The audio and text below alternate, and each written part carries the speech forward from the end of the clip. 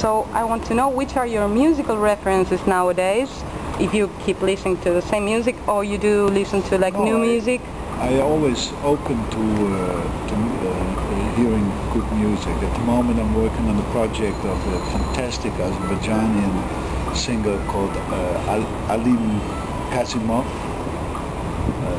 That's really high art. I'm sure Frank would love this work. Another one is a Syrian, Ibrahim Kefo. He is more a troubadour.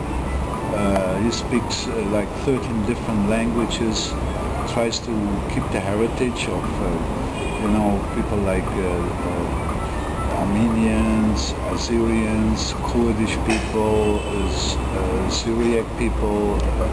So, as you said the other day, culture doesn't end in the States and in Europe.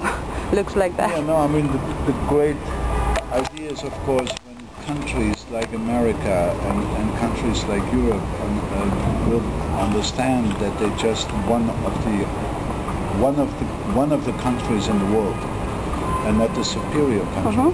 That would be ideal, of course. Zappa spoke about this too. That's a thing which Zappa would agree upon, I'm sure, but this is from John Cage. Okay. American composer. Yeah, I know. Because I know American composers, but I don't know the other ones you talked about. Is it possible to be a huge artist and not try to change things a little bit? I mean, it is possible, but... Changing things has always to do with how many people you reach. And in that sense, I think Frank Zappa, of course, was certainly, but as I experienced it here in Buenos Aires, is still a major artist, an important artist. And but I generally think of that in a genetic way. It's not necessarily that an artist at a certain point has to have a lot of people knowing about his work.